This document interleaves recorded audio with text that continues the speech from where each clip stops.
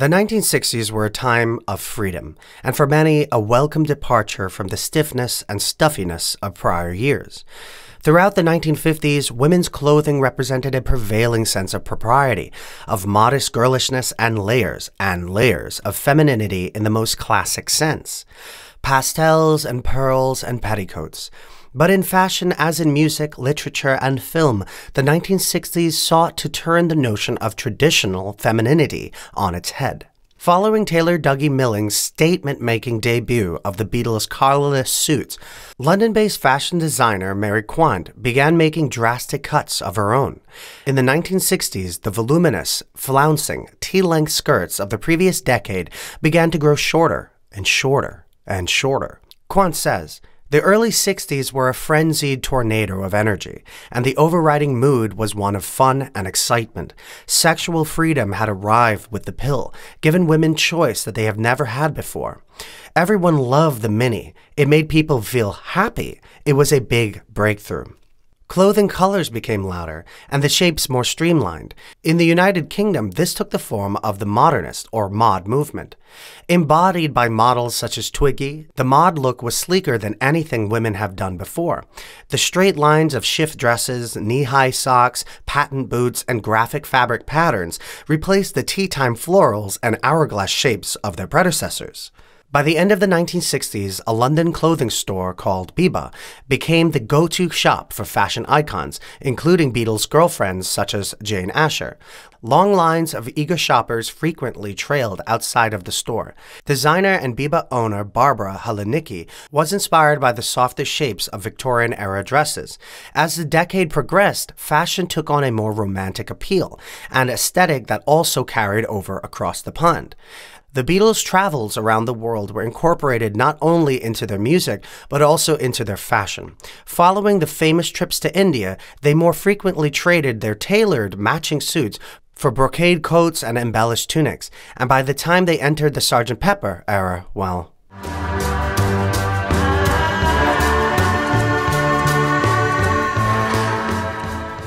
in the United States, many of the same rules applied to women's fashion, but they were also heavily influenced by the rock and roll icons of American musical festivals, such as Monterey Pop in San Francisco and a little gathering at a small dairy farm in New York in 1969.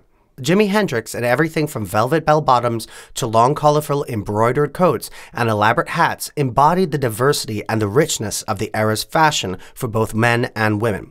The question was no longer, how can we simplify the shape? It was, what else can we add besides feathers and fringe?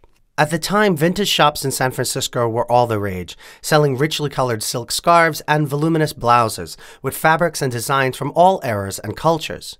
The look was one of effortless luxury, of freedom as well as indulgence. The famous Haight-Ashbury district was not only home to bands such as Jefferson Airplane and the Grateful Dead, but also a go-to source for the fashion that defined the decade. It became known as the birthplace of hippie culture. Grace Slick of Jefferson Airplane in many ways embodied this shift. The socialite daughter of an investment banker, she built a career as a department store model before tumbling into rock and roll. As White Rabbit blared through the airwaves in 1967, Grace's look inspired Sandra Dee's Everywhere to embrace the look of bared midriffs and micro miniskirts, as well as the lifestyle of LSD and free love that often accompanied them. Even those that would go on to become bigger rockers of the era were influenced by the music industry's new look.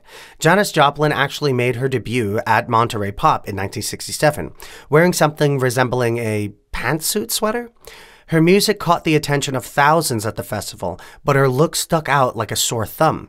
Like so many of those in attendance at Monterey, Joplin seemed inspired by the festival's fashion, and emerged weeks later in the bead-draped, fringed looks she became known for. From the miniskirts to the festival vibe, the fashion of the 1960s remains a strong influence in today's fashion. And even beyond the aesthetic appeal of these designs, I think it can be really attributed to a mindset that everyone can still get behind, that clothes should be a reflection of and an outlet for happiness, expression, and above all, freedom.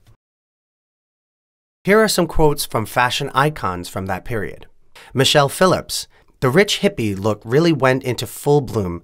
Mia Farrow and I went together to a store in Beverly Hills, Profils du Monde. Tony, the owner of this store, bought these beautiful saris from India and Pakistan and Damascus brocades and made us flowing custom gowns and harem pants and robes. We dress like fantasy creatures from faraway cultures.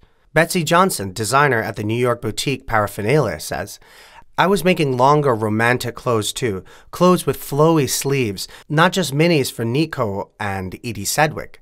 Elvira Madigan had just come out, such a romantic movie. I had loved that look since visiting the boutique Biba in London, standing in line to get into the wildly popular store. The Mary Quant look was over. The cool people loved Biba. Biba owner and designer Barbara Halonicki says, my romantic clothes were historical, Victorian, mid-late 19th century. Some of the California girls were much more romantic than even we were, their softer, hippie look. We influenced each other. Julie Christie wore my Biba clothes, and the movie she made that year, Far From the Madding Crowd, was so influential. Even more so was Bonnie and Clyde, which featured Faye Dunaway in those Depression-era Dust Bowl dresses. When we saw Faye in the movie, boom, the skirt length dropped. The Beatles and Rolling Stones girlfriends wore my dresses. Jane Asher, Anita Pallenberg, and Marianne Faithfull. Queen of miniskirts, Ali McGraw, says she found a sweetness in these new styles and reminisced in an interview with Vanity Fair about the hopeful, naive, idealistic freedom in them, and by extension, in those who wore them. Nancy Sinatra famously said, these were outfits women could move in, and they were a new kind of femininity found in the simplicity of shift dresses and the richness of brightly colored and patterned fabrics. Well, that's all for today, everyone. We hope you enjoyed the video, and we'll see you next time.